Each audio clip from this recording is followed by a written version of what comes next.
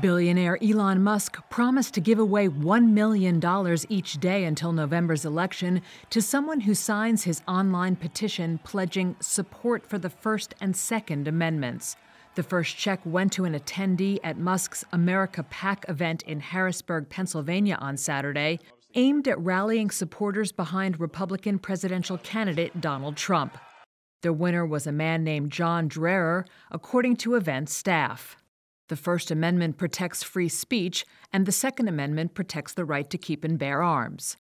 The money is the latest example of the Tesla and SpaceX CEO using his extraordinary wealth to influence the tightly contested presidential race between Trump and his Democratic rival, Vice President Kamala Harris. But questions about the legality of Musk's cash payments abounded over the weekend, as election law experts pointed to various provisions in federal law that prohibited making cash payments to voters.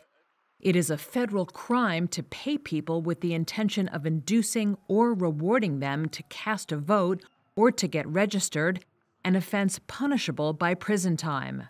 Attendees of Saturday's event had to sign the petition, which allows America PAC to garner contact details for more potential voters that it can work to get to the polls for Trump.